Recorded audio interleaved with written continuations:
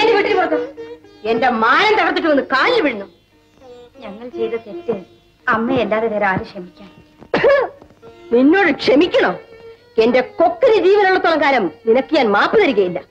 എന്റെ ചെറുക്കനെ കറക്കിയെടുത്ത് എന്റെ സ്വത്ത് തട്ടിപ്പറിക്കാൻ വന്ന വേശിയാണ് നീ. അമ്മേ, നീ പൊടിയാത്ത ഈ വീട്ടിൽ കാലുകുത്താൻ നിനക്ക് എങ്ങനെ ധൈര്യം വന്നു? അവൾക്ക് ധൈര്യം കൊടുത്ത ഞാനാണ്. ഇപ്പോൾ അവൾ എന്റെ ഭാര്യയാണ്.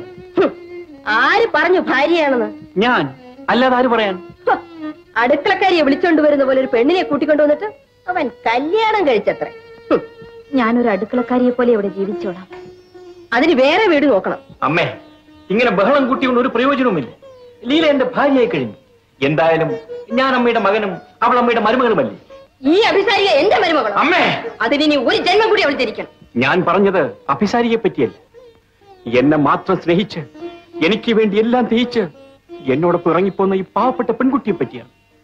അമ്മയ്ക്ക് ഇഷ്ടമില്ലെങ്കിൽ ഇറങ്ങിപ്പോയിക്കൊള്ളാം, പക്ഷേ ശപിക്കരുത്. എന്നാൽ ഇറങ്ങി പോടാ പുറത്ത്. ഞാൻ മനസ്സുരുകി ശപിക്കും.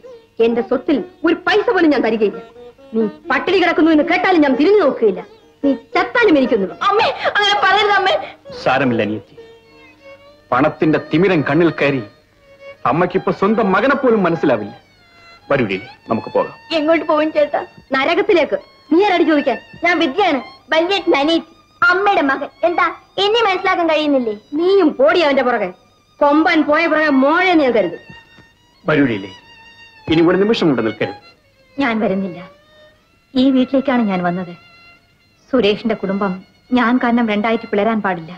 നിനക്കിവിടെ സ്ഥാനമില്ലെന്ന് വന്നാൽ ഞാനിവിടെ ഒരു വേലക്കാരിയായിട്ട് കഴിയും. എന്റെ അച്ഛൻ അതായിരിക്കും കൂടുതൽ ഇഷ്ടം. ഒരച്ഛനും മകളും. ഇപ്പോഴും അമ്മ ലീല ചേച്ചിയുടെ മനസ്സിൽ കാണുന്നില്ലല്ലോ.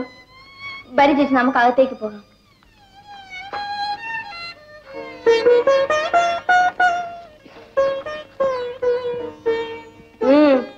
നീ എവിടെ പോകുന്നടാ? ട്യൂഷന് പ്രൊഫസർ എല്ലാം പറഞ്ഞിട്ടുണ്ട്. ട്യൂഷനും വേണ്ട, പ്രൊഫസറും വേണ്ട, നീയൊക്കെ ഇനി പഠിക്കുകയും വേണ്ട.